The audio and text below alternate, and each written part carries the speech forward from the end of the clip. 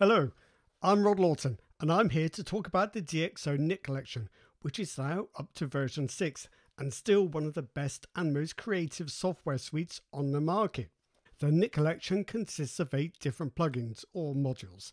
These include creative effect plugins like Nik Silver Effects, Color Effects, Analog Effects and HDR Effects, together with image correction and enhancement tools including Nik Define for noise reduction, Nik Sharpener for both capture sharpening and output sharpening, Nik Perspective for fixing image geometry and distortion, and Nik Viveza, which is like a powerful dodging and burning tool for color photography.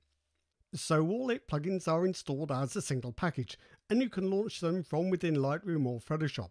In fact, you get a dedicated Nik Collection palette added to Photoshop, which offers shortcuts to the different plugin modules, recent presets and edits applied for each, and a collection of meta presets, which are like special effects using 2 Nik filters, not just one, both applied automatically.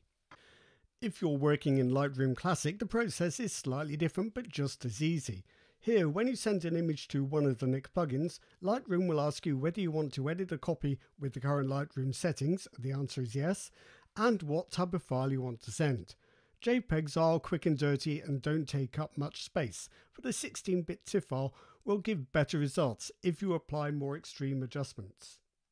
Now normally, when you use a plugin filter to apply an effect, it's baked into the image pixels permanently. That's fine if you know the effect you want, but not so good if you decide you should have done it slightly differently later on. Photoshop has its own built-in solution because you can convert image layers into smart objects before you apply the filter. The Nik filters work fine with smart objects, and when you're back in Photoshop, you can change your filter settings anytime you like. Lightroom does not have this feature, but DxO has a rather clever workaround.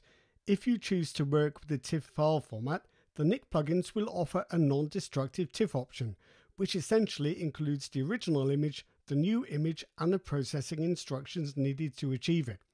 Later, you can go back and the filter settings you chose are still live, so you can change or add to them as much as you like. The only downside is that these TIFF files are twice the size of regular TIFFs. So until now, I've been describing these Nik tools as plugins, but actually they can be used as standalone programs too. You can launch them by double-clicking their application icons just as you would any other software.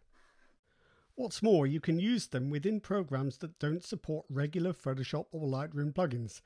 For example, in Capture One they work perfectly well as external editors. Or if you're using DxO PhotoLab, you can launch the Nik plugins directly from the bottom toolbar. But that's enough about how you launch these tools. What do they actually do? It would take a long time to explain every option in depth, so I'll just take a quick tour through 3 of the most useful plugins, which are Analog Effects, Color Effects and Silver Effects. These 3 alone offer a huge depth of creative potential and inspiration.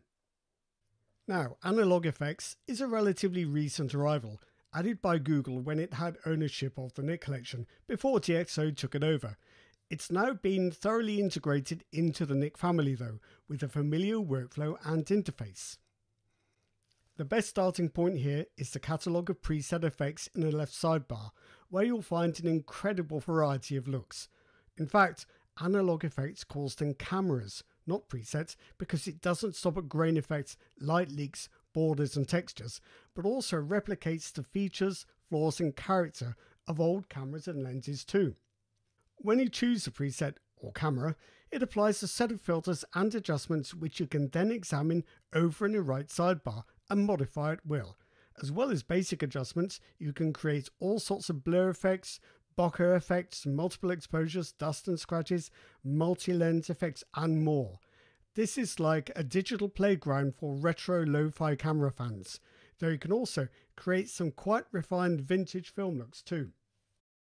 Where Analog Effects is quite wild and wacky, Color Effects is more like a giant box of filters for photography.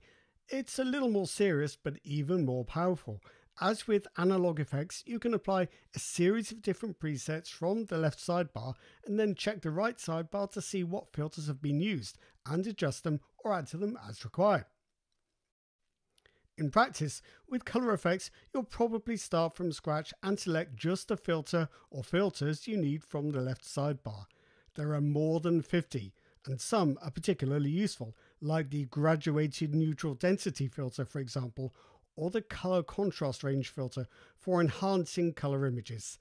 There really is a lot here to try out and have fun with. Now, thanks to its reputation as the best black and white tool bar none, Silver Effects probably needs less explanation. Suffice to say, it follows the same pattern, with preset effects in the left sidebar and manual controls on the right. Where Silver Effects excels is in the depth and richness it brings to black and white images, and the way its controls are adapted to the language and workflow of photographers, rather than just being generic photo editing tools. So this is where I should stop. If I was to try to explain everything that the Nik Collection does, this would be a 5-hour video, not 5 minutes. But hopefully I've shown you enough to give you an idea of what it can do and how it could fit into your workflow. So that's it for now. Thanks for watching and see you next time.